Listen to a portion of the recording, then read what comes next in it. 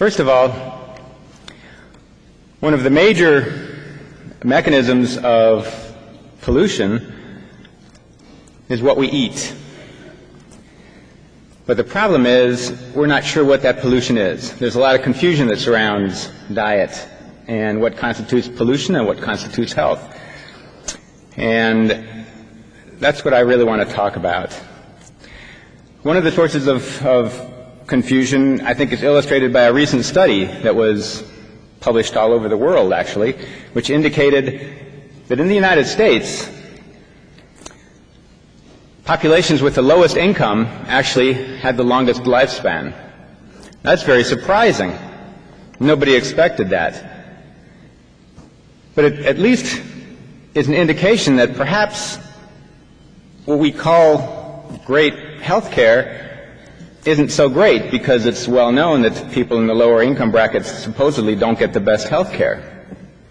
Perhaps that health care isn't increasing lifespan, maybe it's decreasing it. So why is there so much confusion? I think there's a lot of reasons. One reason is that, especially when it concerns diet, I'm asked, is this diet good? Is that diet good? I think that any change in traditional American eating habits will lead to improvement. So it doesn't matter, when you're saying, is this a good diet? Compared to what? I mean, compared to what you started out with, it's absolutely wonderful.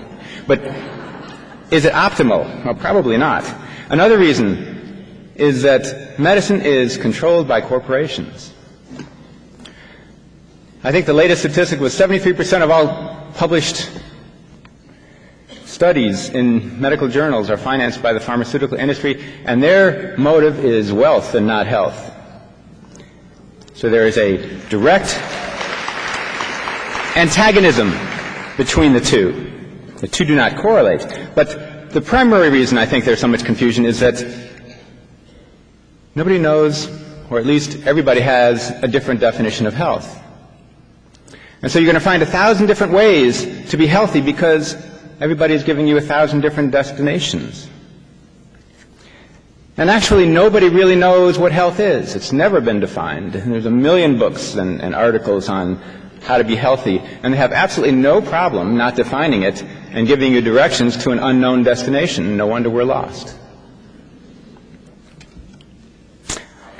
Now, my purpose here actually is probably going to be to confuse you even more. But that's a step in the right direction, because I think I have to break long-held beliefs in health. And then we can start over. And sometimes the best way, when things are that confusing, it means something is basically wrong, just erase the blackboard, and we'll start over. I help diabetics by lowering their insulin, not increasing it, to reduce blood sugar. I take people off of their statin cholesterol-lowering drugs to improve heart function. I put people on what's considered a high-fat diet so that they can lose weight really fat. I take my patients off of additional calcium supplementation to improve their bone strength. Are you confused yet? No. Well, I don't have time to go into this in detail. But in short, 1, diabetes is not a disease of blood sugar. It is a disease of insulin signaling. If you're in a smelly room for a long time, pretty soon you can't smell it. If you're constantly exposed to insulin, pretty soon your cells can't smell it. That is the vast majority of diabetics. Their cells have plenty of insulin, they just can't smell it. Walk out of the room and you can smell it again. Keep your insulin low, your cells become reaccustomed to insulin, and they do much better. Cholesterol. Cholesterol is required by all life on Earth. There is no cell membrane on Earth that can exist without cholesterol. Taking cholesterol away to reduce your risk